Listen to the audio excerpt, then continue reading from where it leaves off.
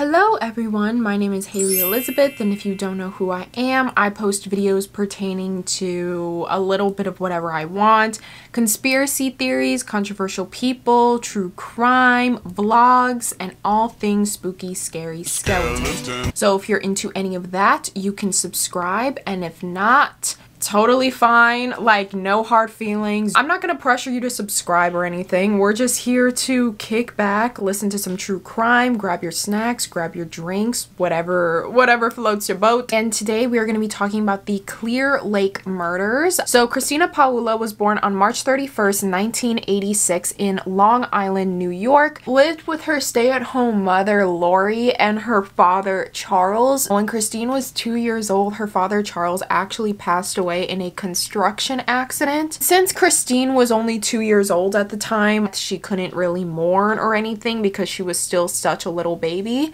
But as far as the mother, she grew into a very deep depression because of this. I mean, that was like the love of her life, and even got into drugs as time went on. And then when Christine was 5 years old, that is when she was diagnosed with alopecia, a condition where you don't have any hair, eyebrows, or eyelashes. On top of having alopecia, she also had really bad vision that required her to wear very big glasses. Because of her big glasses and not having any hair, eyebrows, or eyelashes, she was bullied heavily at school. The kids would take off her wig and start running around with it. They would take off her glasses and make fun of her as she was trying to reach for them. And then the following year, when she was 6 years old, that is when her mother started to get really bad with drugs, to the point where the grandparents stepped in and decided to take care of her while the mother got back up on her feet again. Now, when she moved in with her grandparents, she was able to go to a different school, but even though she was at a different school, she still got bullied a lot for her alopecia and big glasses. She was also diagnosed with ADD, so because of this, she wasn't really performing well at school either, which again made the school environment just 10 times harder for her. But eventually, she just kind of got through it, toughed it out, and then when she was 15, unfortunately, both of her grandparents had passed away. Now, I'm not sure if they passed away at the same time or if one passed away and then because of the one passing away, the other one passed away as well. But either way, her grandparents passed away when she was 15, had nowhere else to go, so she got in contact with her mother again, and her mother was actually doing 10 times better. The mother had apparently went to rehab afterwards and cleaned up herself. She wasn't on any drugs or alcohol anymore, and she was actually remarried with a house at this point. So because of the mom getting her life back on track, Christine really didn't have a problem with moving back in with her mom, and her mom also didn't have a problem with Christine moving in. Something I should mention for later on is that when the father passed away, he actually had a $370,000 insurance policy, but the sole beneficiary of this insurance policy was Christine. But since she was only 15 at the time, she wasn't able to access this until she was about 18. So then after she moved in, the mother, the stepfather, and Christine decided to move from Long Island, New York to Clear Lake City, Texas. They felt like they just needed a fresh start. They wanted to buy a big enough house that Christine could live in and have her own room. That is when Christine went to Clear Lake High School, and that is where she met two of her best friends, Tiffany and Rachel. Tiffany Rawell was actually adopted by her mother and father, Sally and Chester. Sally was a stay-at-home mom while Chester was a musician, but when Tiffany was a very young age, the two actually split and Chester quickly got remarried, and so because of this, she decided to stay with her mother. This ended up making the bond between Tiffany and her mother a lot stronger. Rachel, she had two sisters and a father, George, and her mother, Anne. Her household was very strict because the father sort of grew up in a military family and decided to bring those same ideologies and parenting skills to his own family. She was also very religious. She was in youth groups, she was camp counselors. But with Tiffany and Rachel, before they met Christine, they were were like the power couple. Everybody in the school knew them because they were super popular, but not only were they popular, they were very humble with it.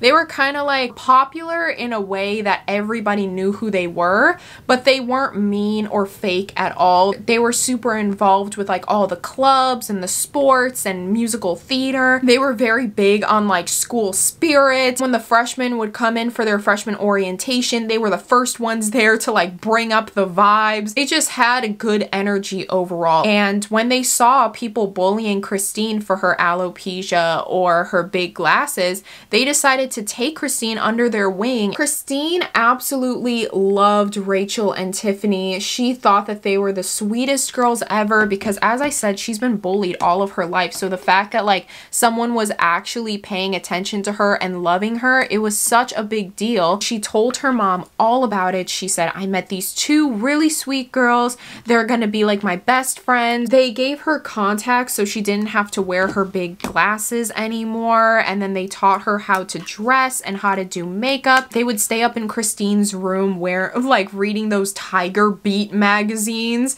on like how to dress and stuff like that. Basically just gave her one of those early 2000s movies sort of makeover, you know, where like the nerd comes in and then they take off the glasses and they're like, whoa, she's so beautiful. She shows up to school a completely different person, and a lot of people noticed this as well because she used to be super quiet, keeping to herself, but a lot of people saw such a change in Christine, not in just the way that she looked, but also the way that she carried herself too. Christine was even elected as Miss Irresistible in her school's yearbook because, again, of just how much confidence she had gained through Rachel and Tiffany. These three girls ended up being best friends. Rachel and Tiffany invited Christine to a bunch of parties. Christine was out here making friends. This was a really big turning point for Christine's life because it was the first time, as I said, that nobody treated her badly or saw her just as like a laughing stock. In 2002, since Tiffany and Rachel are actually a year older than Christine, they graduated, but as far as Christine, she was still a junior and still had one more year left to go. Without Rachel or Tiffany there,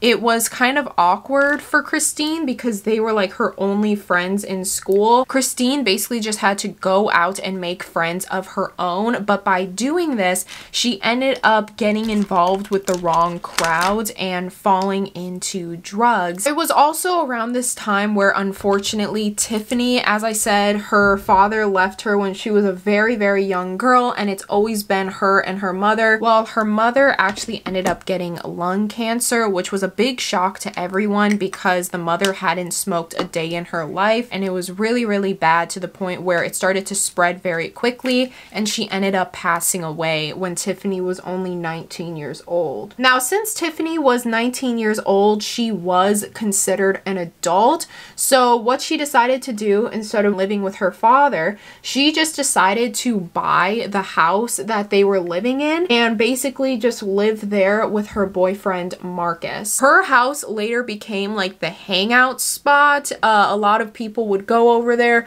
just to hang out, watch movies. She would throw a lot of parties there, but Tiffany's rule at her parties is that she allowed no other drugs besides weed. Marcus had this cousin nicknamed D, and D and Marcus were basically like brothers. They would see each other as often as siblings. They would constantly hang out with each other. They were like best friends. Both of the boys were very respectful, very kind. They would always go on camping trips, and D's sister said that D would literally pack as if he was going for a month, even though he was only going for a weekend. He loved fashion and music. Those were like his two passions. The type of person to do outfit changes during the day because he just loved fashion so much, and one of his dreams was to become a musician. So that is something that he was striving for, and even got his diploma at 21 years old doing night school. He graduated and got his diploma so he could go to college for music or fashion. It was also around this time where Rachel, instead of going straight into college, she actually decided to get a job first to save up for college,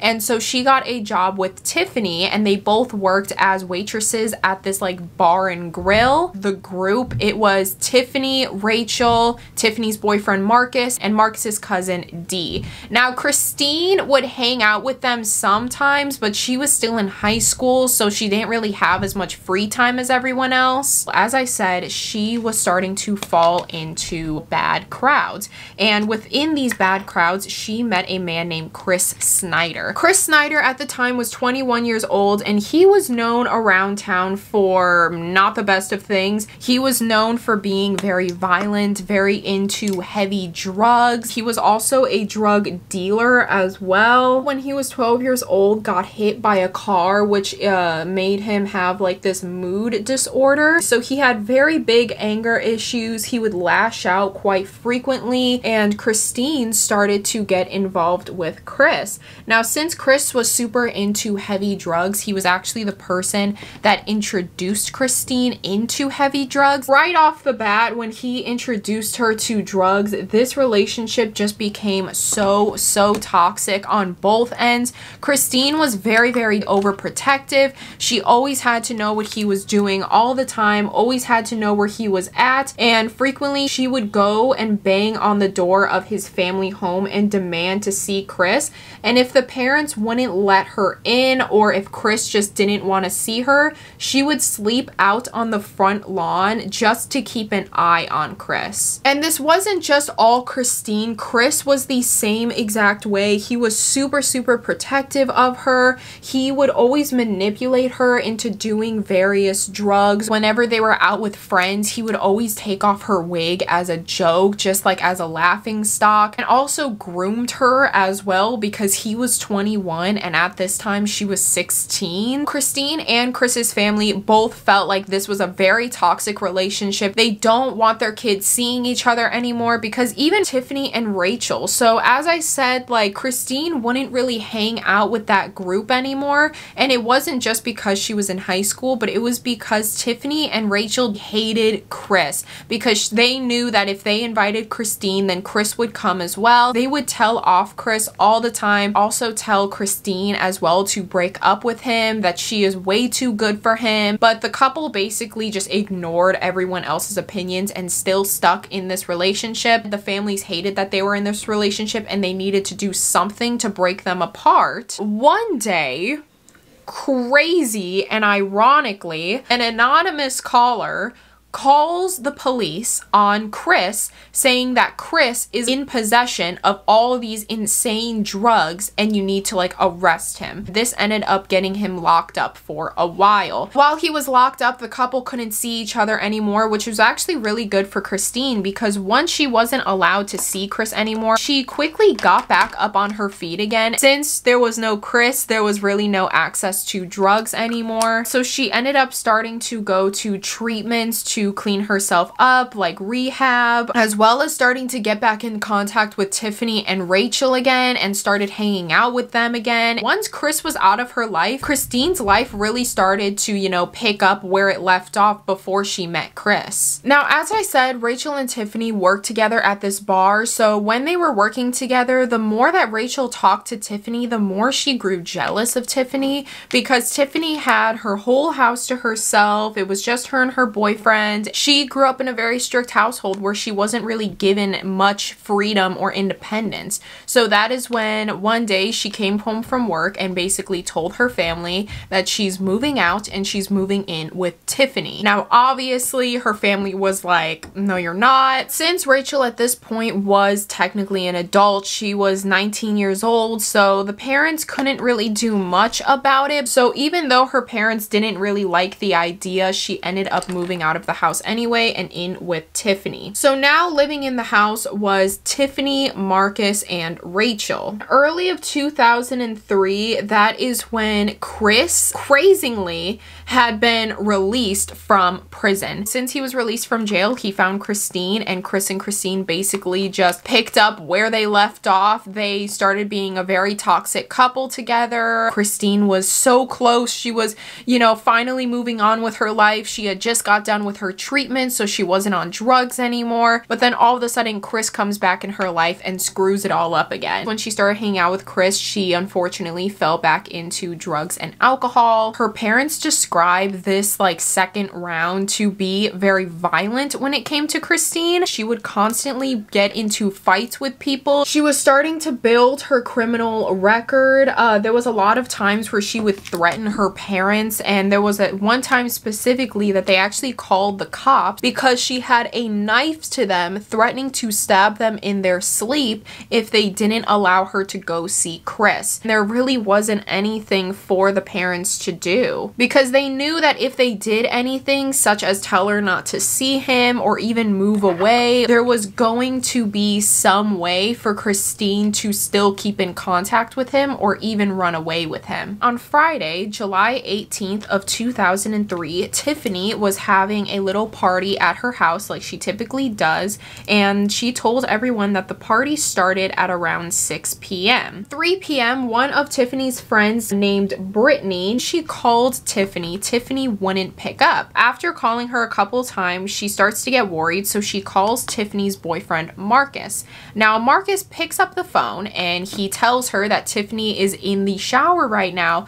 but he'll make sure to tell Tiffany when she gets out of the shower to call Brittany back. When Marcus gets off of the phone with Brittany, he calls D, his cousin, and asks him if he wants to hang out and go to Tiffany's like little get-together party that night. D says yes, so Marcus drives over to D's house to pick him up. As D is leaving the house, D's big sister is sitting on the couch. As D was leaving, she basically told him to be safe, and D replied with, "I always am." The sister said that in this moment, she just had a really weird feeling. She didn't know what it was about, but she started to feel like a little worried, and D saw that she was starting to get a little scared, and D was like, "Don't worry, it's just a party, like we're gonna have fun." And then Marcus peeks his head out of the doorway and he's like, "Yeah, and I'm there too. I'll take care of him." D walks over to his sister, gives her a kiss on the forehead and a little hug, and says, "I love you, see you soon," and walks out the door. And that would be the last time the sister has ever seen her brother. A couple hours go by and Brittany has not heard a single thing from Tiffany, and it was around 6 p.m. Brittany calls her boyfriend and she's like, "Hey, Tiffany's having this party tonight, but she hasn't been replying to me or anything.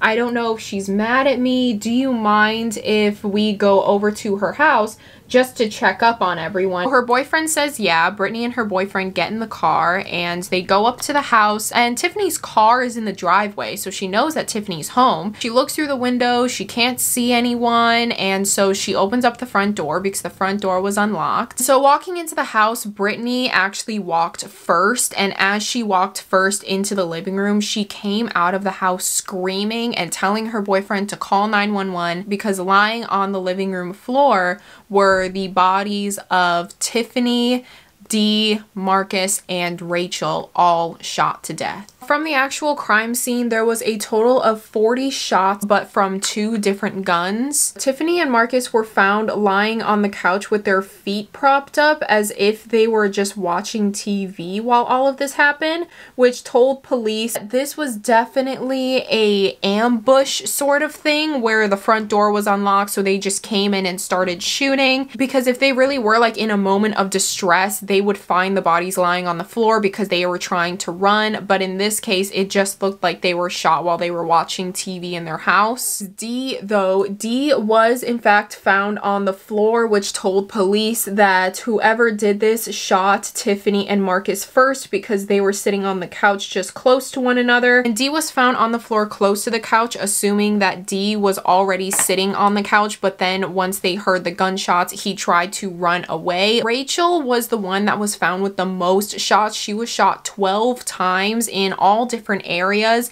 meaning that she was the last one. Rachel was found in the most heartbreaking of positions. She was found behind the couch and her phone was right next to her, and on her phone it had dialed 911, but she unfortunately wasn't able to press call. They knew that this wasn't a robbery because from looking at the house there was no forced entry, as well as all of the jewelry and money was still there. Nothing was rummaged around either. The hardest part about this was trying to identify who could have done something like this. As I said, Dee's sister basically told him goodbye, and then the very next day she hadn't heard anything from him, and she just kind of assumed that like, oh, he was probably partying last night and this morning he's hungover, so he's not gonna, you know, want to talk to me. She receives a call from Marcus's sister, so technically like her cousin. He said that Marcus and Dee were shot to death last night, so that is how she found out. And when she did find out, she was actually alone because her whole family had gone on a fishing trip that morning. She had to be the one to tell her whole family what she had just heard. Rachel was also identified and her family was also made known of the situation, and what made it even worse is that the morning before all of this had happened, Rachel had actually called her family phone, but it went to voicemail because no one picked up, and she left the voicemail saying that she really missed everyone and she missed being home and she's thinking of moving back home and she really just wants to live with her sisters again. The father really took it the worst. The father was very, very close with the investigators. He was always, you know, on top of things. He was even going outside of what the like people were doing and doing his own investigations and leads. When Christine heard about this news, she was completely distraught. These were like her best friends. Christine's parents actually said that a couple days after the whole thing had happened, she slept in her parents' bed because she just couldn't stand the thought of, you know, falling asleep by herself. She grew very, very depressed, but this whole thing really made her realize life is very, very precious and she needs to clean herself up right now and get out of the toxic relationship that she's in so that she can live a fulfilling life. She broke it off with Chris. She no longer talked to Chris anymore. She went back into treatment. She started making new friends. She started, you know, thinking about going to college. Who could have done this? Because as I said, it wasn't a robbery because there was no forced entry and nothing was stolen. From all of the testimonies of all of the friends and family and even like people that went to school with the kids, no one said anything bad about them. Everyone said that they were the kindest, sweetest people ever. They weren't involved with like drugs or violence, or they didn't, you know, cause problems at all. They were just good kids living together. This crime was clearly passionate. It was clearly pointed at them because if there was nothing stolen, there must have been a more personal motive to this crime. Something that I do want to point out real quick that I thought was like very odd. When the police were investigating the crime scene, they couldn't again really figure out who could have done this, and they weren't really getting anywhere as far as like leads and tips. So their main thing that they went with, a drug deal gone wrong. I was trying to find why the police thought this was a like drug deal gone wrong, but I couldn't really find anything. Now this, I don't know, maybe I'm reaching, maybe I'm not. This is the 90s and 3 out of the 4 kids were people of color. And the bar and grill that Rachel and Tiffany had worked at together was a topless bar. And I just thought that it was really odd that the police, as soon as they saw this, they just assumed it was a drug deal gone wrong, when as I said, these were good kids. Like they didn't have criminal records. They were all on really good paths. Tiffany had a very strict rule in her house that if you're gonna party here, don't bring any other drugs besides weed. Dee, he did drop out of school, but he actually earned his diploma recently to get his life back on track. Everyone who talked about the kids, every single testimony that they heard from people who knew them personally, said that they were very sweet, very kind. They weren't troublemakers at all. They didn't do drugs. When they looked into the house, there was no drugs found in the house. Only 2 things that I found as to why the police must have thought that it was a drug deal gone wrong. There was like talk of Dee's uncle being in the Mexican mafia. don't really see how that's relevant, because unless D was like his right-hand man, why would someone do something like that? And then a second thing that I saw is that when people were calling into the police station with a bunch of tips, there was a couple tips that talked about when they went to parties, they would see weed. Police just kind of assumed like, oh my god, the devil's lettuce. This must have been a drug deal gone wrong. Especially Rachel. Rachel was very religious. She was a youth camp counselor. It was just so wild to me to read, because it's like, how did you get there? Like, and I'm mentioning this because they followed with this lead for the next 2 years. 2 years is a very long time. And if they would have just changed their lead in motive, like just a little bit, they probably would have found the killer a lot quicker than when they did. Going back to the actual crime scene, they talked to a bunch of the neighbors to see if they heard any of the gunshots or if they saw anyone coming in and out of the house. And the next door neighbors had said that they had seen a man and a woman all dressed in black with their hoods up. They were looking in the windows of Tiffany's car. They were looking in the windows of the house, but the neighbors really just didn't think much of it. Maybe they're here for one of Tiffany's parties. I mean, they weren't like staring at them. Then the couple left and went out to lunch, and when they came back, that's when they saw a bunch of police officers and ambulances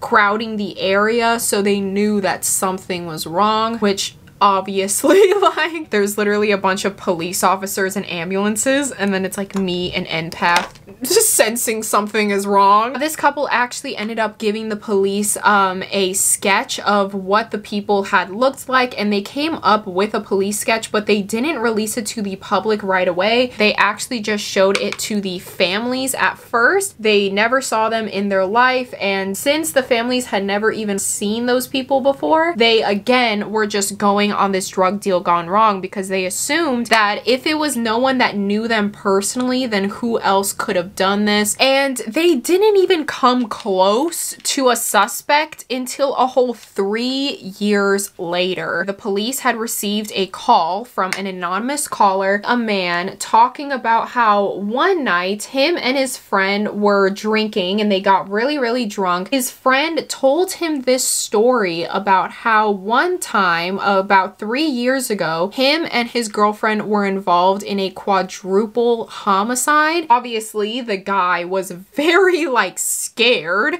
so he went to the police anonymously and he told them all of this. And as he was telling the story, there was a lot of details that this person told that wasn't available to the public. So when they asked him who this guy was, he said that his friend was named Chris Snyder. As the police set out to go and try to find Chris, this is unfortunately around the time where Hurricane Katrina and Hurricane Rita had hit Texas. This slowed down the investigation a lot. The first priority was to go out there and help like victims of this hurricane, basically rebuild their entire town. Even the investigators themselves, they lost their homes and their families, and so they needed to get themselves back on track. This case wasn't really the first thing on their mind. They basically just were trying to dedicate all of their time to rebuild the houses and the community. Although these hurricanes had hit, it really didn't slow down anything for Rachel's father. Rachel's father at this point had actually saved up enough money to have a $100,000 reward to anyone that came forward with any, you know, viable information. A year goes by and everyone's kind of, you know, getting back in the swing of things. Now that they have a name, Chris Snyder, they're looking all over the place for Chris Snyder, but unfortunately they can't find Chris. They talk around to a couple of Chris's friends and they're like, oh, we haven't seen Chris in years. You'll probably find him through his girlfriend, Christine Paolilla. When the investigators heard of Christine Paolilla, they went back to the families and asked the families if they knew of a Chris Snyder. All of them said no. And then they asked them if they knew of a Christine Paolilla, and Rachel's family specifically said yes, they knew of Christine because Christine was best friends with Tiffany and Rachel. It was actually made known after the fact that Rachel had a picture of Christine in her wallet, and that was found at the crime scene as well. Family was like, no, but it can't be Christine. You definitely got the wrong girl. She would never do anything like this. But due to all of these testimonies pointing the finger at Christine, it was very hard to point it anywhere else.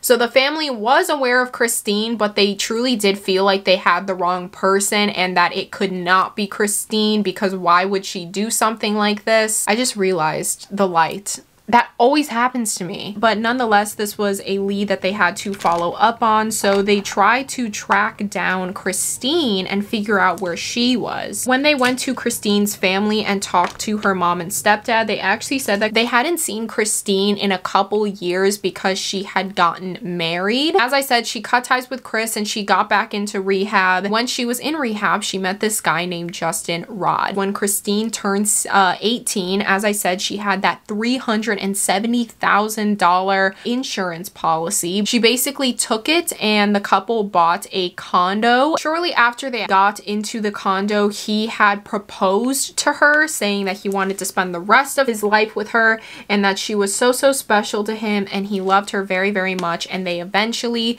decided to, you know, get engaged. Then on March 22nd of 2005, about less than a year of knowing each other, that is actually when they decided to get married. As far as Justin's story, he dealt with a lot of abandonment issues. His mother left him when he was just 2 years old, around the same time that Christine's father had passed away. Later on, Justin decided to join the military, but actually failed a drug test and was immediately discharged afterwards. Since she had this insurance policy, instead of, you know, spending the money on more responsible things, they basically just took all of the money and spent it on drugs. Just both relapsed together. They were spending all of their money on drugs to the point where they couldn't even afford their condo anymore. So instead they had to hotel hop to various hotels and just stay there for a couple of months at a time whilst spending $500 a day on drugs. When the $100,000 reward was known to the public, that is when the police decided to release the police sketch to the public, trying to get any public opinion, like, if you know who this person is, please call this number. It was actually the same night where Christine and Justin were in their hotel watching the news and these police sketches came up on TV, and immediately Christine started to freak out. She started telling Justin, does this look like me? Does this look like me? And Justin is like, oh my god, wait a minute, that actually does kind of look like you. And so Christine starts freaking out and Justin starts freaking out because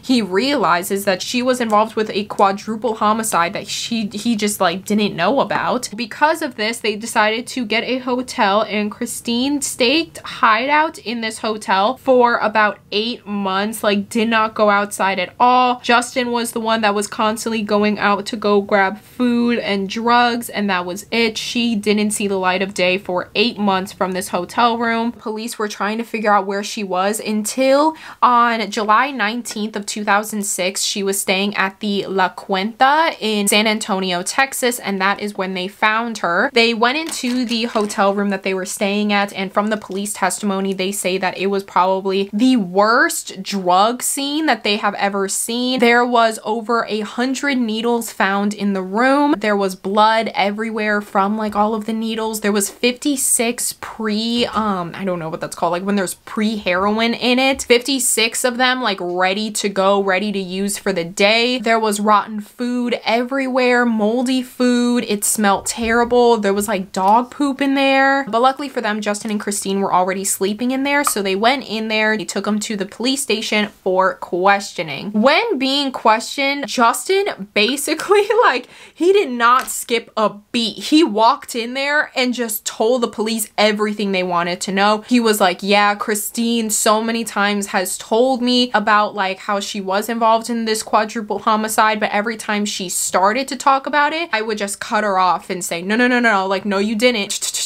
no, we're not going to talk about that. But there was a few times where she did talk about it, and those were the times that he told the police. But the police knew that he wasn't lying because he was talking about specific details that only like the person who did it would know. Oh yeah, I didn't mention this earlier, but basically when they were doing autopsies on all of the 4 kids, Tiffany, Marcus, and Dee's cause of death was through like bleeding to death of gunshots, but Rachel's cause of death was blunt trauma force to the head, and a lot of like the investigators didn't really know what that meant. Justin explains the story as Christine and Chris were drug addicts and they really wanted drugs, and Christine had told Chris that sometimes they do weed at Tiffany's house. So they went over to Tiffany's house, and immediately as they walked in the door, they just started shooting at everyone because the door was always unlocked. This would actually make sense because, as I said, Marcus and Tiffany were just laying on the couch with their feet propped up. They weren't running around, they weren't on the floor, they were just shot where they were sitting. So that part does make sense. And then there was also a part where Justin had said that Christine told him that when Chris and Christine went outside because the job was done and they got all the weed that they needed, Christine went back inside because she had this feeling that like something was off. And when she went back inside, she saw that Rachel was dialing 911. So she hit Rachel on the head with her gun and walked out. Rachel's cause of death being blunt trauma force to the head was not something that was like in public newspapers, along with the fact that she was calling 911 was not public knowledge. Also, her walking in and just shooting makes a lot of sense due to the placement of the bodies. As far as Christine's side of the story, Christine's story the police didn't really believe because her story was just not lining up with anything. They noticed that the more she told her story, the more details started to change. There's one point in the story where she said that she never even went into the house, that she just stayed in the car the entire time. 20 minutes later, she would accidentally say a detail about the house, and then the police would be like, how do you know that if you were never in the house? And then she would deflect and say, well, actually, I went in there and the motive was just for drugs. So while he got the drugs, I had to hold everyone hostage. But again, that hostage situation just doesn't make sense due to the fact that Tiffany and her boyfriend Marcus were just lying on the couch with their feet propped up, very relaxed. There was no defensive wounds on any of the victims either. The police just call her out and say, we know you're lying because your husband is out there literally like ratting you out, and his story seems a lot more believable. There is no way that what you're saying could have happened with all of these crime scene photos we have of the actual day and how everything went down. The investigators were like, okay, well, if you say that your husband is lying, why is he lying then? Does he have something to do with it? And as soon as the investigators ask her that, she deflects that and quickly goes to, oh, I'm withdrawing from my drugs, I need to go to the hospital. So they take her to the hospital to basically fuel her up again, and the next day, with a more clear mind, she tells the police that it was actually not her fault and it was all Chris's fault. Chris was the ringleader, he's the one who wanted the drugs, he's the one who forced her into this, and she says that after Chris got all of the drugs, she was just planning on letting the 4 go, but Chris took his gun and started shooting at everyone, and then he went over and put his hand on Christine's gun and started shooting the gun for her. So technically she didn't shoot anyone, it was all Chris that was doing it for her, which is ridiculous. Like, that makes no sense. It made no sense with the way that the crime scene was set up. The blood splatter patterns on the wall and the floor just did not make sense with the story that she was saying. Husband Justin kept to one story, and that story lined up perfectly. It was just really pointing at Justin was telling the truth and Christine was avoiding it. So I know what you're thinking. Where is Chris? So they go on the hunt for Chris. They go to his family home, and when they ask for Chris, the mother and his sister actually say that they hadn't seen Chris in a couple years actually, but if you did want to find him, you'd probably find him at his girlfriend's house. Now, when the police left to go to his girlfriend's house, the mom and the sister actually called him and said, hey Chris, the police are here, they're looking for you, they're talking about a quadruple homicide. So he left his girlfriend's house and fled to South Carolina, and he was found about 2 weeks later in the middle of a woods because he had killed himself. Since he had killed himself, Christine was the only one who was going down for this crime. It was only her story, only her words. It gave her more motive to blame everything on Chris and say all these wild accusations about Chris. He was dead, so he wasn't able to defend himself or say his side of the story. On August 5th of 2008, that is when Christine's sentencing had began, and she was found guilty for the 4 counts of murder and sentenced to life in prison with possibility of parole in 40 years. In 2046, she will be eligible for parole. They were trying to get her the death penalty, actually. There was apparently a law back then in Texas that you weren't allowed to be given the death penalty if you were a minor, and at the time of the crime, Christine was 17 years old. So they were trying to give her the death penalty, but since she was only 17 during the crime, technically they couldn't do that, so instead they just settled for life in prison. As far as the families now, they are still coping with everything. Rachel's father started an organization, and leave it down below. Basically, it's an organization that helps with grieving parents of children who had just been murdered or are like missing. Services such as like guidance and money and support and like group therapy sessions. As far as the other families, they are coping as well. There's not really much about where they're at now because most of them just kind of wanted to keep a low profile since then. That's basically today's video. If you found this interesting, make sure to give it a thumbs up and subscribe. I don't really have any opinions on it, really. I mean, I've said it all already. I went for a very different look today. This is something that I've never done. I got inspired by, what's her name? Hannah, I believe. I don't know if I like it. I don't think I can rock lashes like how I want to rock lashes. I also went with dangling earrings because I thought that'd be cute. So with that being said, do something that makes you happy today.